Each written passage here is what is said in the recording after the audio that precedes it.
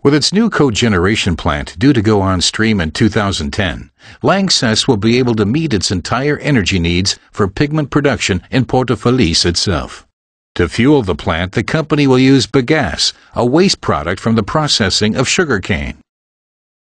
The ash generated can be used as fertilizer and returns in this way to the biological cycle. The waste gases generated during combustion will be treated.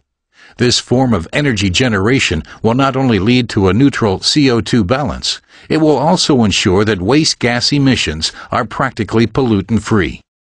The vapor pressure necessary for energy generation is built up in an evaporator at temperatures above 1,000 degrees Celsius.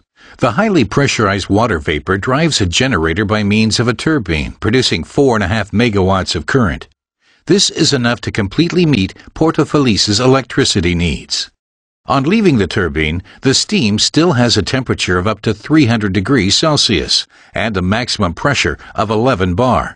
Separate pipeline systems feed this steam to the reactors or to the pigment drying facility.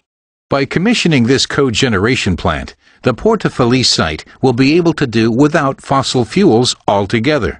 All in all, a pioneering Lanxess project in both ecological and economic terms.